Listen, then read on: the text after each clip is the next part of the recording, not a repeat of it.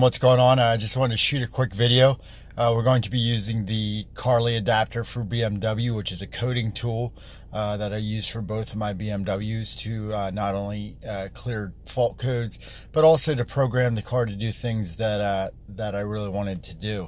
And right now what I'm going to do is I'm going to change the display here so it has a miles per hour digital readout here. Right now there is no digital readout.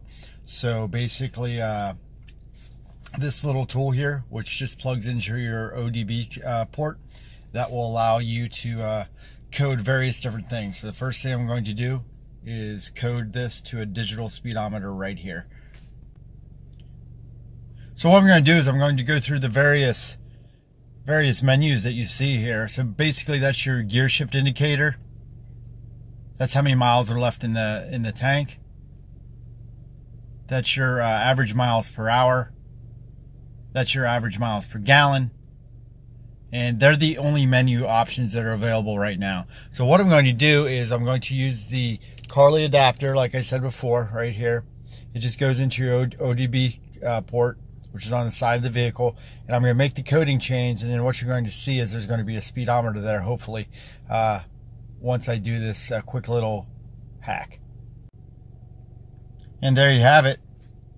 Your velocity equals miles per hour. So now I have a digital display readout for my miles per hour speedometer as another added hack. And we'll do a quick drive later on. I'm going to do one other hack to get my DVD player to work so I can watch it while I drive. Haha, shouldn't be allowed, but when you drive an hour each way to work, sometimes you like some entertainment. So guys, one of the things I do have in the X1 here is a DVD player, and unfortunately it doesn't film too well because of the screen. But anyway, I like to have the DVD playing for you know, car shows. Sometimes if I'm on a long drive, I like to throw in a DVD. My favorite DVD to use is any of the Mischief series by Dustin Worrells. You can find him on Instagram. But if you're into street racing and things like that, the best videos that you will ever see are from the Mischief series.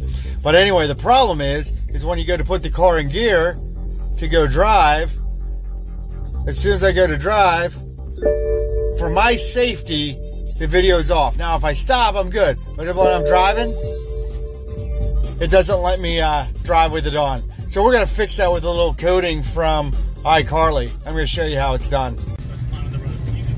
All right, there you go. We have the digital speedometer hack that I just talked about in the last video. And now we can be driving and have the DVD player play whatever DVD we want to watch, which is going to be helpful for long trips. It's just going to be helpful to add full use of the entertainment system in the car. So I highly recommend the iCarly app. Just did a couple of hacks. I'm going to do a couple more, but it's a little bit on the expensive side, but it beats taking it to the dealership for anything that we just did. So go ahead and follow me on Instagram, follow me on Facebook, and let me know what other hacks you'd like to see on either the BMWs, the Ferraris, or any other supercars. Take care, guys.